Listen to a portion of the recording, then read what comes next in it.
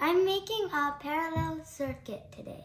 So for this, you will need two 220 ohm resistors and two blue LEDs, a breadboard, and two AA batteries. So first, we'll start by taking this 220 ohm resistor and connecting it right here.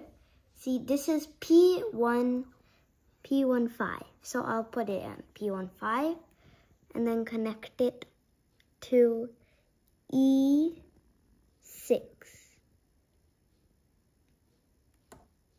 And I'll connect it like that.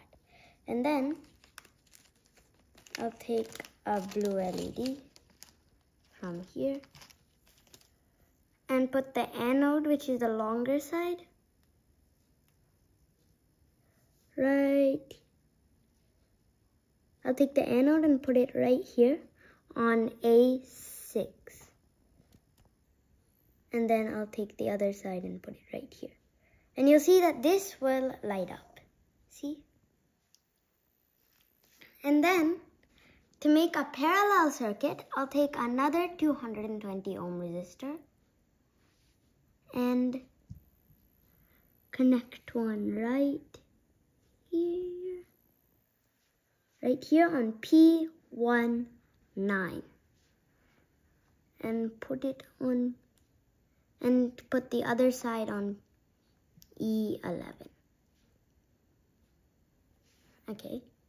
And then I'll take another blue LED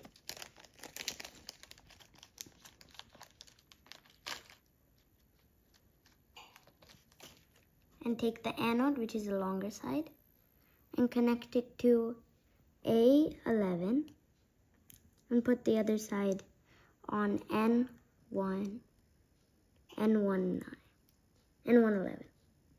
And this will also light up with the same amount of brightness because this is a parallel circuit.